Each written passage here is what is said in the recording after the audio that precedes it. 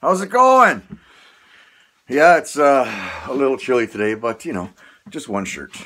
It's because the smoke here, it's blocking out the sun, and I'm more up north, so it's chilly, eh? Anyway, what I wanted to say, okay, I talk a lot about Islam here, and I know a lot of you guys watch it and are interested, and I understand that a lot of things about Islam and learning about it are just, they're fucking outright boring, right? And I'm always looking for other ways to draw people's attention to it. So if you go into my playlist and look at True Islam, there's a presenter there called the Apostate Prophet.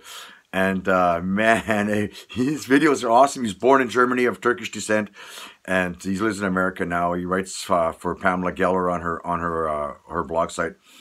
And his videos are 8 to 10 minutes. His whole story is a bit longer, but most of his videos about different topics and verses in the Quran and the Hadith. And he really explains to you what Sahih means and what Sunnah means for people that aren't too sure about the whole concept.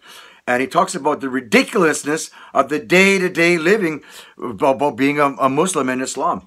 And why any sane, healthy, normal person would want to have anything to do with that horrible monstrosity, that ideology dressed up as a religion. And he has editing stuff, and it's funny, man. It's scary, chilling. It is, very much. But he brings it across so somehow it's lighthearted, but it isn't. It just makes you laugh, kind of like how Derek and I kind of bring stuff across. You got to get you laugh. I'd say go watch it. It might not be for you, but I bet it'll bring you a deeper understanding of what Islam is all about and the horror and terrors that comes with it. You should be afraid of it.